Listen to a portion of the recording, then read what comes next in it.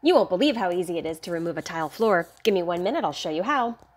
As you can see here, I have ceramic tile laid with thin set over cement backerboard nailed to the plywood.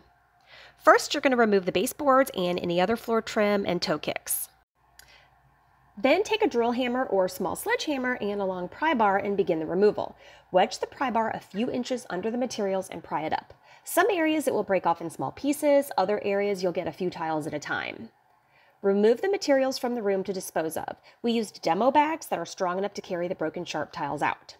Definitely wear some safety glasses and a dust mask, and knee pads will be your best friend too during this demo.